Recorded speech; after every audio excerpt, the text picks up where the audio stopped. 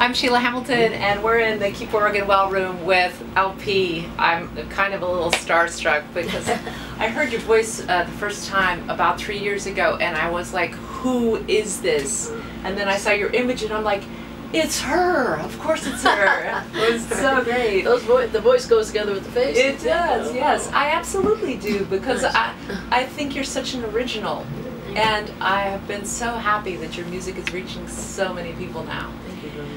I want to ask you, because there was a time where you were doing a lot of your solo stuff and then you went off to start writing for other people. Yeah.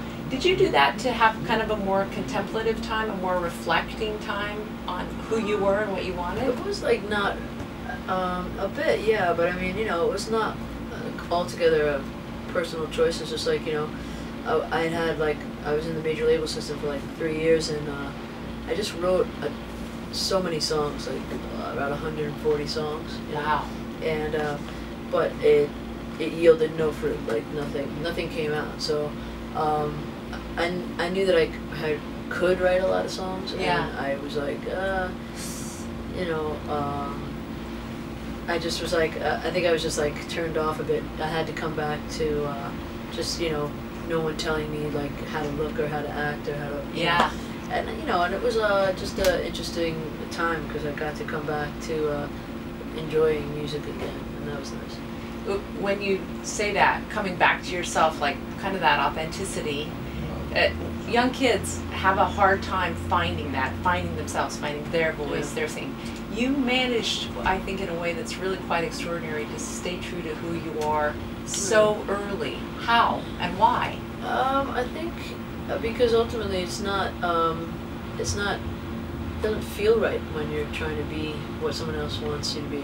It just feels wrong, and I think, you know, I mean, that's definitely a way to I think to depression and things like this, because I feel like when we're like, you know, we have like a really tight view of the world from some people. They think that everybody belongs in either that box or that box, and there's so many boxes you can belong to that it's like, and people don't tell you that. You know, I think sometimes our like social systems, our school systems are all geared toward everybody being a certain way. Totally. You know, and again, like just like the small amount of divisions that they have are supposed to be for everybody, and you know, we're seeing there's a lot more. I mean, there's all kinds of, I love that, like, you know, a kid could, you know, be like, I'm not that, I don't want to be called that gender anymore. When they're 7, you know, and people are like, oh, okay. You know, I mean, that did not exist when, you know, as a kid. And it was, you know, you were like, immediately like, hey, you're a tomboy. Oh, thanks. I'm glad, you know, like, exactly. Thanks for telling me what I am. Yeah, you know what I mean? I'll just hang out and be a tomboy for you. Thank you for allowing me to do that. You know what I mean? You did your mom pass before you were able to actually have a conversation with her that you were gay? She likely knew, right, and loved you and accepted you? That's been I feel like I wish I knew that she knew.